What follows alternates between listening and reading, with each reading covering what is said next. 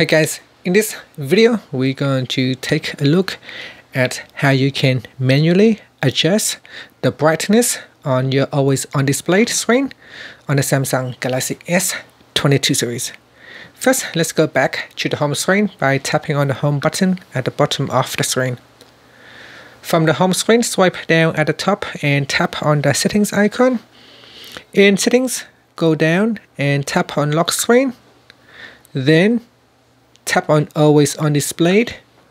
Now tap on the toggle button to switch it on. And then we go down and tap on auto brightness and switch it off. Tap on the toggle button to switch it off. Then tap on the home button to go back to your home screen. Now we turn off the screen so that always on display will be switched on. In here, to adjust the screen brightness, you double tap on the clock. Then you will see a settings appear at the bottom. Now tap on the brightness icon, and from here you can readjust your always on display brightness.